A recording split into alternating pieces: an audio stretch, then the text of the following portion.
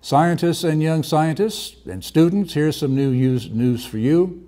An information competition has been launched as part of the 2016 ISPRS Congress to award students and young scientists for academic papers related to the use of GlobeLand30.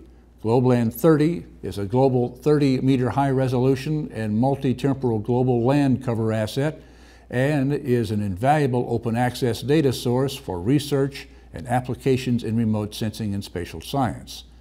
The International Society for Photogrammetry and Remote Sensing has proposed a session based on the GlobeLand30 project during the 2016 ISPRS Congress in Prague, with prizes available for the best 2 paper entries from students or young scientists.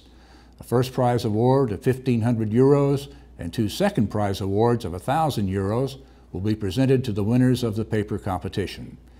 Entries are open internationally for students or young scientists 35 years or younger, and the first author of a paper submitted to the GlobeLand30 Theme Session.